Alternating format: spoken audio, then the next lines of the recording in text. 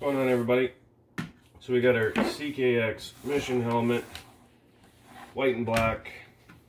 Ended up buying a tinted shield for it, and we're gonna see what it looks like on top. This here is just a scratch resistor. There's one on the inside, I think there's one on the inside, maybe not.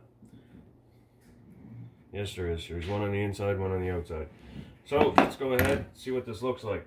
So in order to take off your shield, you gotta take off your wind deflector or visor.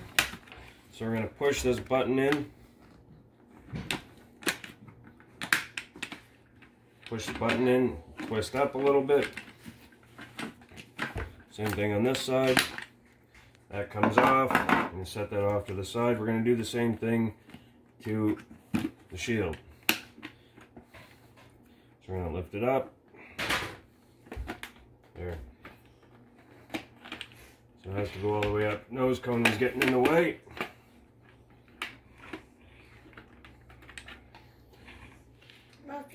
Nose cone just comes down and out. Kind of just pull it down out of the track. Take our nose cone, we're going to put it in the new track. There's just the track right here. Top piece goes in. Line everything up. Push it all into place. Once you get it all into place, we'll install it back on the helmet.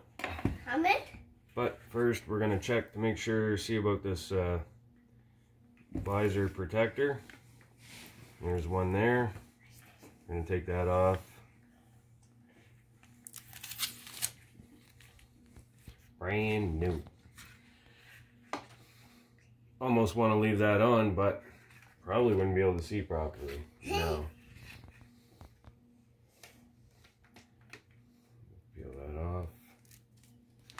Take this. Find out the locking spot.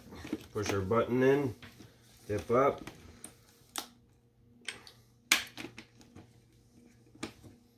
Then not fall in the track. There's one. Do the other side. Tip up. Make while pushing the button. Oop.